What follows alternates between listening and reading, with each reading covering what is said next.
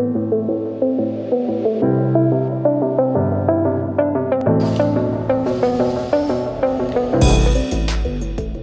name is David Allen. I'm the Fire Cache Coordinator for Oregon Department of Forestry.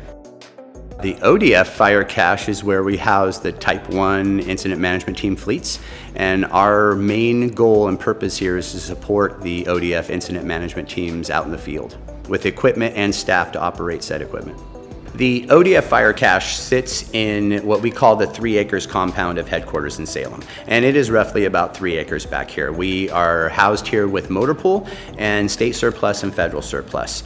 In the cache itself, we have several $1 million worth of equipment and supplies that we inventory each year and that we account for. Our job in the winter months is to make sure we have enough supplies for the entire fire season. When the incident management teams are deployed into the field, our staff go out into the field with said teams and support the incident by operating equipment and working in specific areas in the field.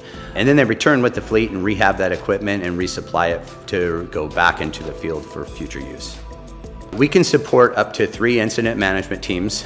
We have 2.5 fleets here at the Fire Cache. We can support 3 teams across the state at once. Our staff can expect during fire season to be deployed to each and every event that ODF supports out in the field. Any large ODF team fire, our staff will be out in the field, working in the field 16-hour shifts, and then returning to the Fire Cache to rehab here.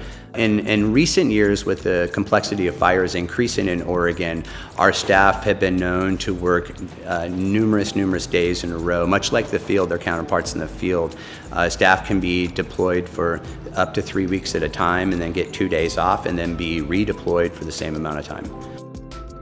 The complexity of the fires, their longer duration and more people. For our kitchen units in particular supporting fires, that's changed our operation, our kitchen units, because we are feeding more and more people at larger events. So we've had to adapt and more mirror our national caterer partners out there.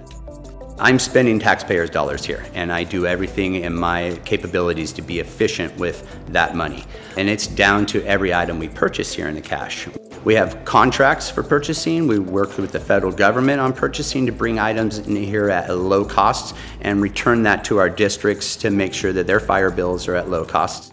We utilize the FFP program here at the Fire Cache to get equipment from the federal government to use for firefighter purposes.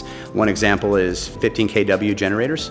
It's at a cost reduction, and then we bring them into the cache and adapt them for use in the field. It saves us literally thousands of dollars and allows us not to have to rent these units out in the field while operating.